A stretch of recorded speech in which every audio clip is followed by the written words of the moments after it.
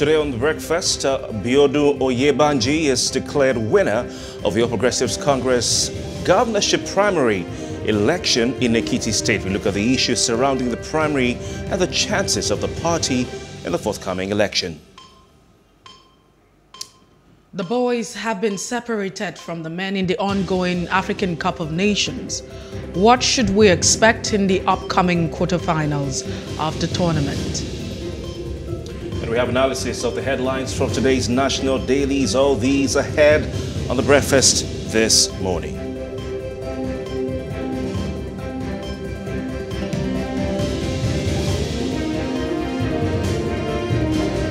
It's a beautiful Friday morning, and it feels very great to be back on your screen this morning. And usually some people will say, thank God it's Friday. Would you say that? Yeah, Mercy, you're looking fabulous, by the way. Thank you. And you too. Amazing, amazing. Thank you. I feel good already. All right. So it promises to be, a great time, 2 hours of great conversation. And of course, we would be delving into Ekiti State, where we look at all of the issues surrounding the Ekiti primaries elections, as Ekiti people would decide come June the 18th. As well, we'd also be looking at the AFCON quarterfinals at this point in time, the teams that have actually made it and what to expect from the game. The entire play so far. This would be the crux of the conversation as we proceed. But as always, we will start off with top trending. I am Messi Boko, by the way. And I'm Kofi Patel. So let's go straight to the United Arab Emirates. And of course, Mercy, the aviation issues between the UAE and Nigeria have been well documented for some time now. Nigerians and Africans generally love to visit the United Arab Emirates. It's a destination for business, a destination for leisure.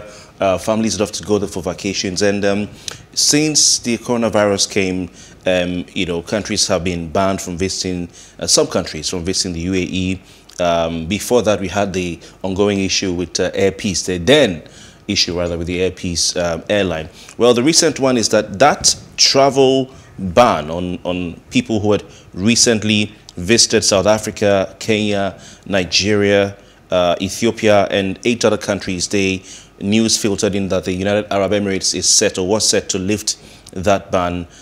We got some information from the National Emergency Crisis and Disaster Emergency Management Authority announcing on Wednesday, that's from UAE, announcing on Wednesday that it was lifting the ban initially imposed in light of the Omicron variant of the COVID-19. A lot of Nigerians went on social media to express, happiness that this has been effected, because the criticism was that, there was some sort of disparity between African countries, and you have the European countries and other countries from other parts of the world when it comes to the ban on traveling to countries like UAE, saying what we've seen, some people say, what we've seen in Africa, in Nigeria in particular, is not as bad as what we've seen in countries like the UK, Spain, Italy, and so on. And so Nigerians should not be stopped from going to Dubai.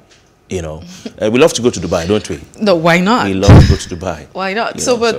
As always, Africa would always be the market. Africa has always been the market. Yesterday, there was a conversation on the micro-blogging platform. I don't know if you actually, try to engage, the space on Twitter.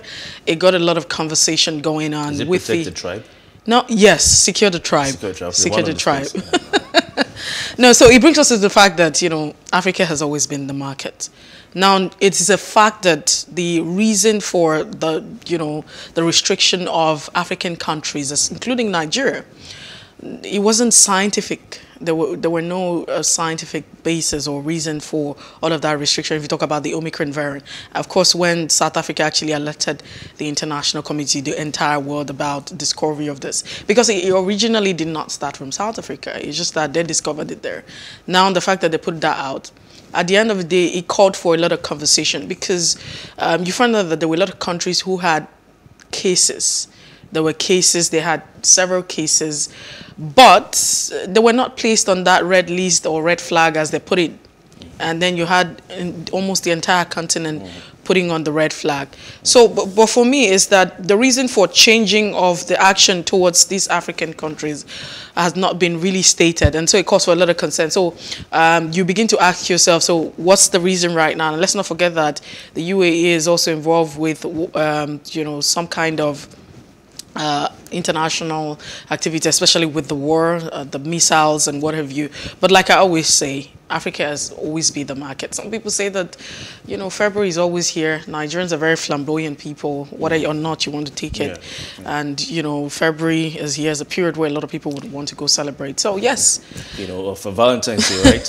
You know, when INEC said they would have the election on February 18, some men went like, no, it should have been 14. And then Hush Puppies, you know, it was also said that his sentence and whatever surrounding his case would also be on January the 14th. Oh, my. But, you know, interestingly, the choice of countries, you know, that were the focus of this UAE ban, you know, you have Kenya, Tanzania, Ethiopia, you have Nigeria, the Republic of Congo, South Africa, Botswana, Eswatini, Lesotho, Mozambique, Namibia, and Zimbabwe. These are African countries, you know, and Africans will always raise the issue of marginalization. Why us? You know, we're not even near the figures from the other parts of the world. Why us? You know, but as to, and this covered people who travel to those countries. So even if you're not a citizen of those countries and you traveled there, you were prevented from entering the UAE. But the reasons you asked, of course, well, maybe we can just hazard a guess that in Nigeria, with Lagos State declaring the end of the fourth wave and the spike maybe going down, it may have contributed because they're watching these things. You know? So we can't just jump and go to the end. That's the point. First of all, the reason you put out that restriction on Nigeria and other countries, there was no justification for all of that, and that's why the outcry was loud. Because if you look at, you know, the restriction, it somehow felt like it was becoming, you know, a marginalization issue, an issue of, you know, race and all of that. Because at the time, we could see that there were countries that had more cases of COVID-19, the European countries, and they were not put on that list. And that's why the question came up. At that time, Nigeria was talking about 2 cases or thereabout. So it really didn't make a lot of sense to a lot of people. There was no justification, scientifically and otherwise. And that's why the question is there. And I am asking, so what is the rationale? Because that hasn't been stated, that you lift the ban. What has changed? Because prior to this time, it wasn't that, you know, there was a boss, however, before you took the decision. And so if the Lagos state government, Lagos is just one state out of the entire country. No, yeah, you're right. I don't know if you get it. From the NCDC are published online and are accessible to anyone, anywhere in the world, as far as you have an internet connection. No. So the figures generally in the country have been steadily declining. So maybe, I'm just hazarding a guess, maybe, you know, they might look at these things to say, okay, we can now relax. I don't know. We don't know. So I'm also thinking that it could also come from, you know, the fact that you have Boris Johnson with all of that policy, the liberality with COVID-19 protocols in the United Kingdom. So that might also be it. But however, I always know that Africa is the market and Nigeria is a very big market. Okay. Interesting. Well, for those who want to travel to the UAE, you can now start packing your bags, basically. Let's move on. Yesterday, Fashola, Governor Babatunde Fashi, or former Governor Babatunde Raji Fashola of Lagos State, who is now the Works and Housing Minister, was trending as well. It's a trending story where he is said to have claimed that President Buhari has done more than the United States government has done in terms of infrastructure since 2015, and he had not even put his mic down. You know, they say off the mic. He had not even put his microphone down, and Nigerians jumped on this matter. Oh my God, no. Nigerians jumped on it. Someone says that you know, since Fashola went into the administration, he has lost focus. You know, a lot of things like that. But what the minister was saying was that you know, President Buhari has done what the US is trying to do in terms of infrastructure. He was at an APC event. This was in Kano State. It's a series, you know, of the party an initiative to create awareness on its achievements in the last 7 years. So he was a speaker there. He said, and I quote, let's just take a quote from him. "I tell people that infrastructure is the most legitimate way to distribute money in the economy from the top to the bottom. From 6 years ago, this government led by President Buhari, as far as infrastructure is concerned, has been doing what the United States government is still trying to do. They, in the US, are still trying to pass their infrastructure bill, and they are still fighting." So he said, as at December 2021, the federal government had completed 941 kilometers of roads across all the states and the geopolitical zone. People need to, understand the context of what the person is saying and look at the text of what the person said before jumping on their back. It's clear from the quote that he says, let me go back. He didn't say that America has done more or has more infrastructure than Nigeria has more infrastructure than America, or that Buhari has built more infrastructure. But what he said is that what the Americans are trying to do in terms of infrastructure, they've been trying to for the past few years. Buhari has been doing it consistently. Mercy. So people jumped on it and said, you can't just compare. Yes, because, the law of comparison does not allow you to compare things that are not on the same pole. And so it would just be okay to compare things on the same pole, which is just natural. If you want to compare, the same pole would mean you compare, if you say Nigeria and Ghana, it's fair. We are in the same region. We are Africans. That's actually fair. Because you also want to look at the issue of how, the kind of system of government that they practice. A lot of road infrastructure and all of the infrastructures are within the purview of the states and city government, and not necessarily under, so you have the states having a serious control. Now you also want to talk about the maintenance culture. The maintenance culture is not what we have here.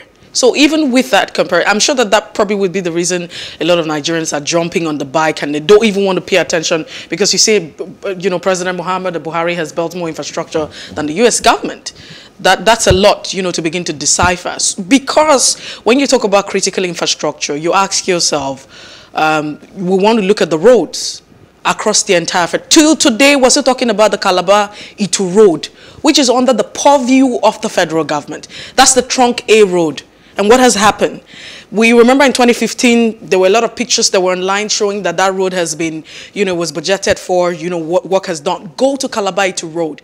If you are supposed to travel from Calabar to Uyo, it's not supposed to take about 1 hour. Prior to this time, an hour should take you to Uyo, 1 hour, 30 minutes. But that's not the case. People spend 4 hours, 5 hours, 6 hours. So it doesn't really add up. So even if you have in the books that government has made budgets, we want to look at the reality. That's what we're talking about. How does that so it's okay to begin to say, yes, this is what we budgeted for. It has been. How can you travel from Lagos to Abuja via road and confess that that's a smooth road? You're talking about the reality, the impact. No, we're looking at the reality now, okay. and that's what Nigerians will always talk about. So it goes beyond the books. It's time for. I think it's time for the fact checkers to get to work, and to try and do some analysis and see, what is the truth and not the truth. But I have a chart in front of me here. I don't know if we can display that. It shows, like you said, Mercy, the local governments and the state governments spend more than the federal government of the United States of America. They run a similar system to the Nigerian system of governance, but they run what Nigerians would call true federalism. Even though some would argue that there's nothing like true federalism, because federalism is federalism. But if you look at a chart, I have a chart, if I'm just going to look at that, you have the spending on local operation and maintenance. You have, when they build these infrastructures, how they operate this infrastructure, and how they maintain this infrastructure, they spend on that. You have the capital spending by the local governments, that is local governments in America and the state governments in America. Now that, for the past, since from 2007 to 2017, was higher than what the federal government spent as far as capital spending is concerned on infrastructure in America. So whilst the state governments, we're talking about 2015 to 2021, from 2015 to 2017 in America, there was a steady decline in government spending on infrastructure. In fact, the Americans, the story has been that so we're looking at this. If you look at the screen, the chart in front of you, you can see that from 2017 backwards, the American federal government spent less on infrastructure. This is in transportation, the one in green, whilst the one in blue is the state and local government spending on infrastructure. That is from 2007, 2017. You can see that it is significantly higher than what the federal government spends. So it just says that, you know, in America, you have the state spending and you have the local spending. And you can't just take what the states, the local federal government is spending and say, oh, this is what the entire country is spending. You can see the spending on water, for instance, water infrastructure. You can see in blue, those are the local governments and the state governments, very higher than what the federal government in America is spending in green, which is below. So if we take, or the minister takes what's been happening on the federal scale, you understand, on the federal scale alone in America, it will not be correct. You can see that the local governments are spending, the state governments are spending way higher than the federal government. Yes. And the next one, you can see the two green lines are the real spending in terms of capital expenditure for the federal and then the state governments. The one in green, the one in green is federal capital spending in the middle. The one in blue in the middle is a local capital spending. You can see it's lower. From 2015 to 2017, it's an average of $70 billion spent by the federal government, okay? $70 billion.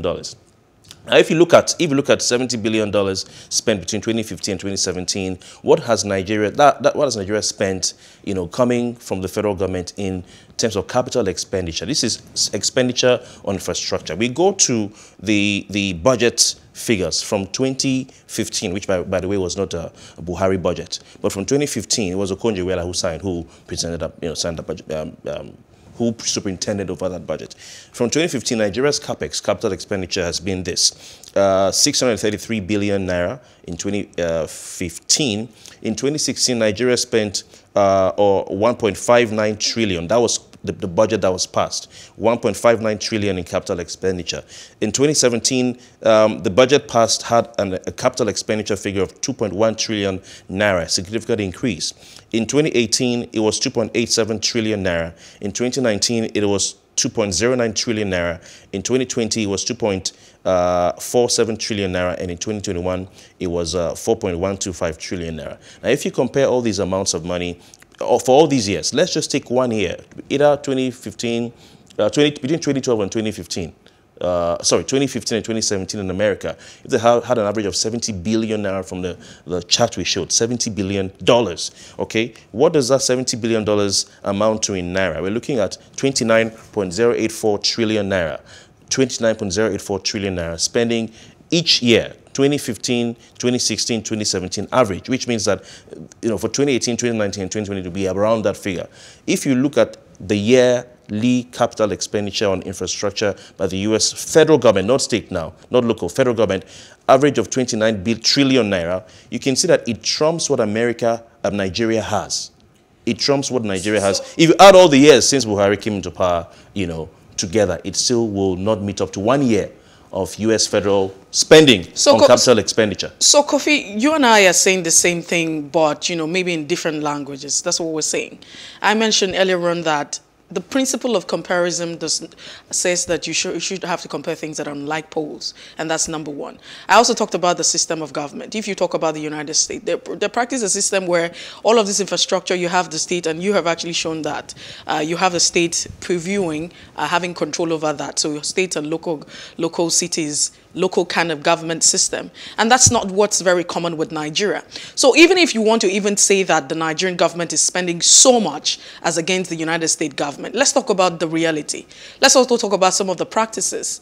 I'm not saying that they're not spending even as much. If you add all the capital expenditure from 2015 to 2019, will it amount to what Americans spent in 1 year? That's federal government, which is 29 trillion naira. or about 70 billion naira, you know, by the... A city like California will be spending currently on her project twice more than what Nigeria is spending. But at the time, you also want to... Yeah, that's what I'm saying. I'm saying you also want to agree with me that, you know, at the time, you also have the Donald Trump $1 trillion infrastructure project at the time when he was president. And you want to compare that with how much? Now, we're looking at 400. I mean, $1 trillion is over 4 trillion naira. Nigeria's budget from 2022 to date is half of that. So it still brings us, I'm just saying that, first of all, that comparison was not necessary. I feel like sometimes we need to just do what we have to do without necessarily making all of those comparisons. It is really totally, because at the end of the day, you begin to just pitch yourself against yourself. That's what it is. You begin to look at for all of those. The system of government that they practice, you have mentioned, we say in Nigeria that we're talking about true federalism. That's what they're practicing. But there's really nothing in the lexicon like true federalism. We're talking about true federalism because Nigeria is not practicing that system. A system where state government has, you know, some kind of control, the spending and expenditure is quite different. And this is, you know, at the federal level. Then you want to ask yourself, I am asking, typical of the federal trunk A road, which the one, I'm not going to talk about what I don't know, I will talk about what I know, the Calabar to Road. Since 2015, we saw a lot of pictures on the internet. We saw, you know, at that 2015, oh, the roads were commissioned and all of that. Please, practically, anyone can tell me, I stand to be corrected here. Tell me what the state of the Calabar to Road is as at this point in time. So before we just wake up and begin to make some of these statements because we want to appraise ourselves, I mean, we were talking about facts here. When we say that Nigeria had recovered from recession, we're saying, how does that translate to the standard of living of the people? The people need to feel it. So it goes beyond the papers and all of that. You made an important point. You talked about 1 trillion naira. It's $1 trillion. Sorry. And I think Minister Fashola has been watching in a lot of TV, and he's been seeing a lot of what's been happening, you know, on CNN and other channels, maybe even Plus TV Africa, as we report these things on our world news. But that's you know, that issue with the federal infrastructure plan or bill. The Democrats and Republicans finally came to an agreement, and the bill was passed in November 2021. $1 trillion, it's a landmark spending over the next few years. You know, so he's not right when he says they're still trying to fight, or they're fighting and still trying to pass the bill. They have already passed that bill, and it's 1 trillion naira and dollars rather, and Nigeria doesn't spend even half of that. And I'm just saying that if you even also look at the culture of maintenance, it's just real. Go to the roads. Let's not talk about the roads that are within the purview of the state. Let's talk about the trunk A roads. How far are they faring? It's a question. Tell me. You know, but before we move on, we must also understand him in a way that President Buhari has spent not about 8.9 trillion naira over the past few years on infrastructure and a lot of things we don't have time to talk about, you know, but we'll look for another day to talk about this one. Mercy, the rumors of reports of a police helicopter crash somewhere in Bauchi State, and of course the police public relations officer, force public relations officer, coming out to deny that there was a crash of a police helicopter, saying that what happened was there was a controlled landing with the rotor of the rotor blade of the helicopter being damaged when the police helicopter was trying to land in Bauchi State. They realized, the pilot realized that there was a problem with the landing lights at the airport, and so they had to do what you call a controlled landing. So you know, it brings into light the way people, or we in the media, rush to share stories. You understand? For instance, this one now of Fashola. Fashola didn't say Nigeria spends more than the United States. He was saying that we're doing what the United States has been trying to do over these years. We should have reported it rightly. But I'm just saying that the same way with this helicopter crash as well, or alleged helicopter crash, we should have reported it properly, that it was a controlled landing, which is what the force public relations officer said, and not a crash. And it's just simple. If we still have to go back to the issue of the Fashola case, I really do not see any news in the fact that the police debunked helicopter crash in Bauchi. So if the helicopter the police helicopter crashed in Bauchi, is there anything wrong with that? It happens. We have seen several crashes anywhere. I mean, who is going to hold you accountable? These things happen. Even if there was an imminent attack. So I just kind of feel like we have boxed ourselves to a situation where we constantly feel like there has to be some sort of perfection. And now when we talk about, you know, making reference to all of that, talking about, you know, Fashola and the statement that he made, I'm just saying that when you begin to pitch yourself against what you're not supposed to pitch yourself, it puts you out there because you begin to consider the system of government, you consider other factors. Now, the police, this is not the first time. I mean, over time you hear that if a report is being given out, for instance, the corruption index that we talked about, the Nigerian government will come out and say, oh no, that's not the case. And so what is wrong if that's the case? It's okay. I mean, you're not the only country, you know, in that particular spot. So for me, the helicopter didn't crash. Yeah, what if the helicopter crashed? What I'm saying is that, you know, the media should report adequately, but we have to move on, you know.